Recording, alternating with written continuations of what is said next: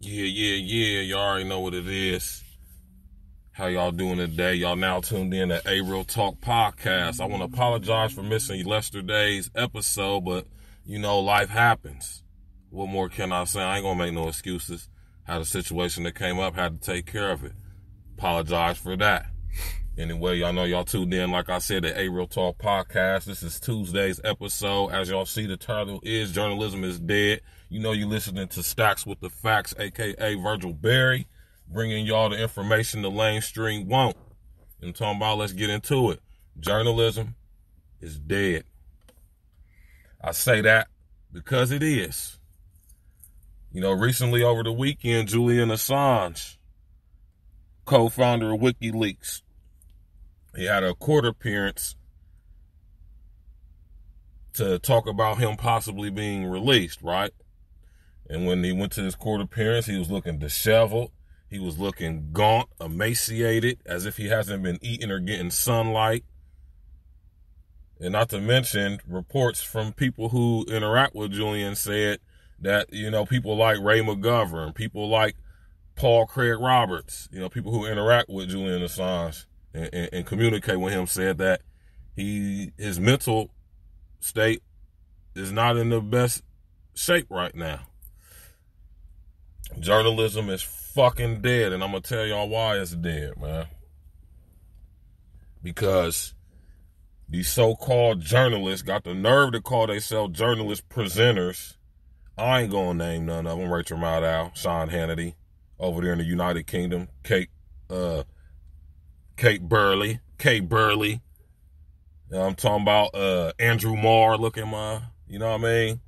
They ain't nothing but talking heads that only thing they doing is pushing the narrative. They don't ask no questions. They don't ask no challenging questions. They don't have people who are in positions to speak on certain things and give a totally different view from the narrative.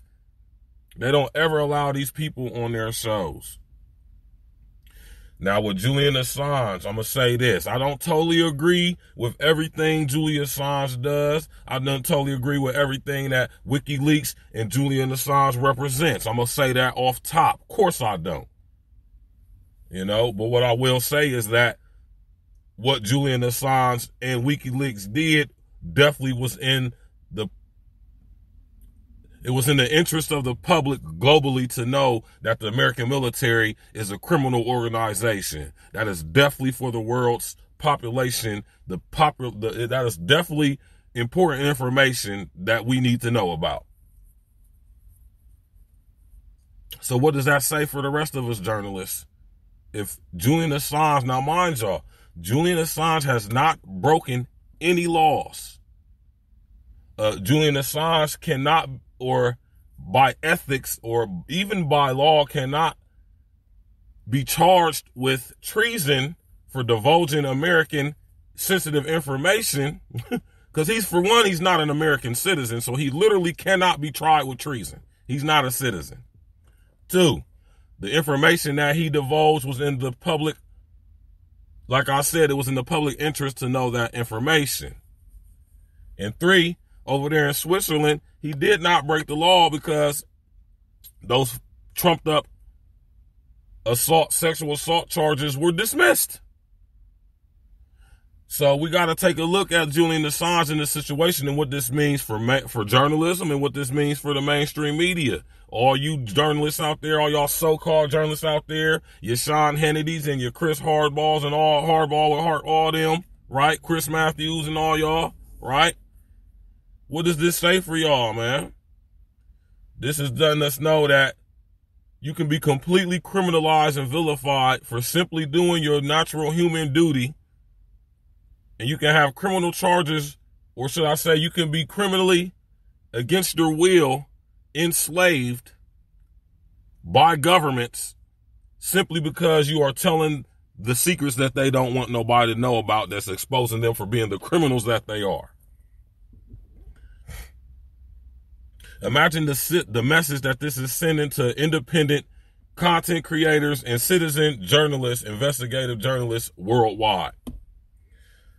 Now we got to be walking on eggshells Now we gotta be worried about the Gestapo scanning and gleaning our social media and email accounts to see what we talking about. This is 1984, y'all.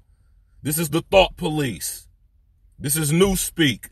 This is the Ministry of Truth being established. When a person can be in prison and jailed merely for divulging facts on the government to expose them for criminal behavior and activity that is in the public interest of the whole entire world to know, you can be thrown in jail against your will for doing that now. So what is that telling everybody around the world? Anybody like me, wish the day would ever come, fuck out of here. People like me and other around the world, independent content creators, citizen journalists, that's putting the message out that, oh, if y'all try to expose what we got going on, this is what can happen to you. Now, I take my hat off to Julian Assange because I don't know. I can just imagine what's going on in that man's mind right now. But I'm going to tell you like this. Try it with me. Try it with me. And this ain't no tough guy talk. This is facts, man. Try it with me. I will not be silenced. I will not be deterred. I will not be intimidated. And I will speak the truth to power according to the facts. And I don't give a damn how anybody feel about it. This subject gets under my skin because I see where this is going. This is the annihilation. This is the deletion, the complete and total destruction of freedom of speech, more so our freedom to think. This is thought crime, y'all. I'm saying if we allow the American government, if he even makes it over here to get extradited, if he doesn't die from physical abuse that he is being subject to over there in that prison he held in the United Kingdom, if he doesn't survive that, right? Let's hope he do. Let's hope he survives that. If he survives and they somehow extradite him over here to America, I'm telling you, if he gets extradited to America, he will be executed. I'm telling you that right now. So they got his lawyers and his team is talking to the Australian government, trying to get them to, exercise some diplomatic power with the American government. Right? This is crazy, y'all. This is insane. And this is going to be a topic that we're going to be talking about on A Real Talk Podcast over and over again, because this is my fruit. This is my meat and potato. This is my bread and butter. I love this. I love talking to people and sharing this information. But one thing I'm going to tell y'all right now in this journey, going into this situation 2020, I refuse to be silent, like I said, or be silenced. I will not be censored. I will not self-censor. I will display the facts and speak truth to power. I will not be biased in any way. I will present both sides of any argument, situation, topic that I bring to y'all, information. And that's if the opposition got the courage and the balls to come and defend what they talk about.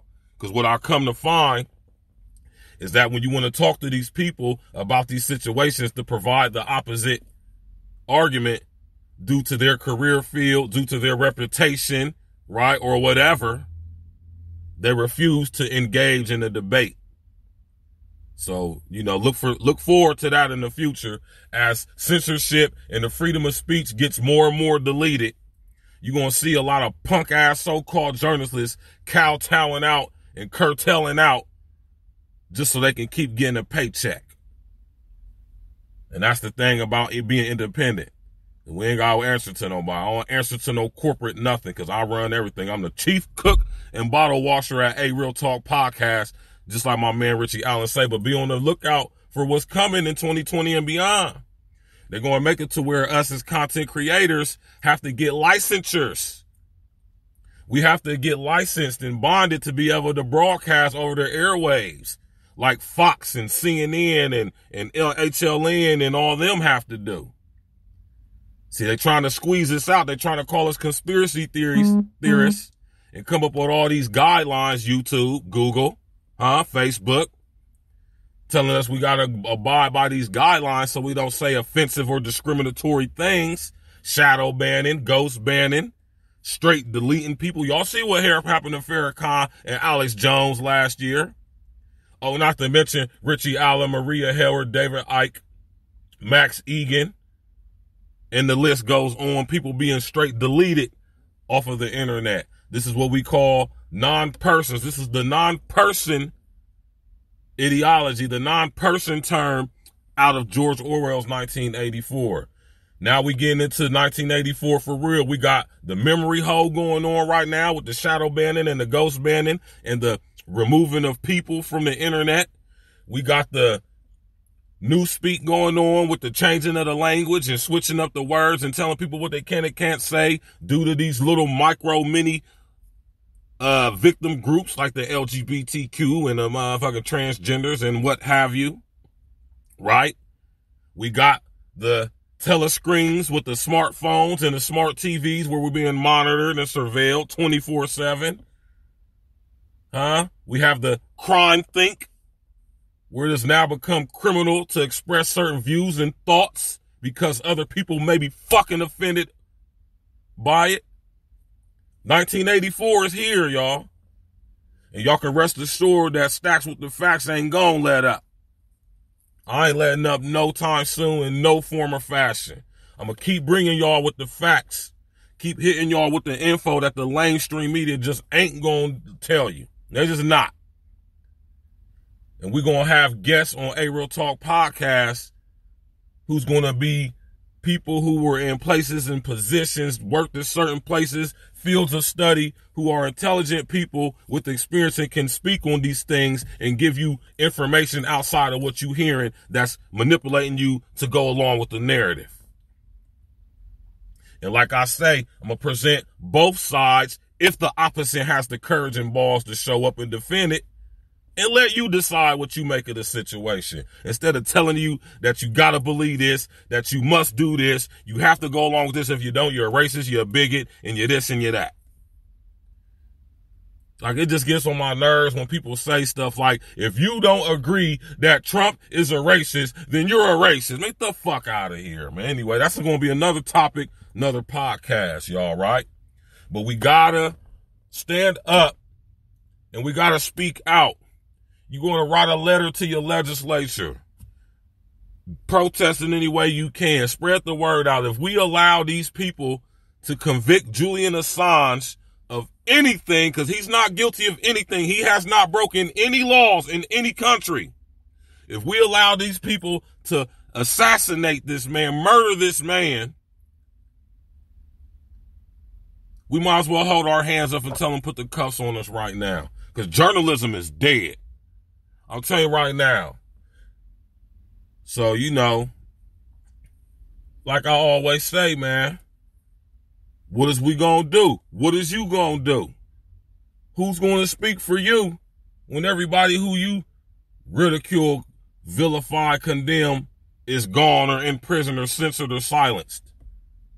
Or will you be the one to have the courage to stick your chest out like Julian Assange and put your life on the line to share information you may come across due to your context and who you are in concert with? Ask yourself that question. You already know what it is, man. We winding down to the end of the show. This is A Real Talk podcast. You know, your boy Stacks with the Facts. VirgilBerry, government name, man. Y'all can get with me. Instagram at berry.virgil, all lowercase letters. Y'all can get with me on Facebook. Just type in VirgilBerry. Y'all gonna see me shining bright with that Benny the Butcher unfitted on. Or y'all can get with me on Twitter at capital BERRY, the number 2, capital VIRGIL. You know, we got to keep this stuff going, and I am. And like I always tell y'all, always remember this. Don't ever believe anything I say. Question everything. More importantly, the stuff you hear me say. And do your own research and find out what's going on for yourself. You know, man, peace out. 100. Take care of yourself. Don't fall for it, y'all, man. Do your own information. Do your own research and investigations, man. 100. Y'all be easy.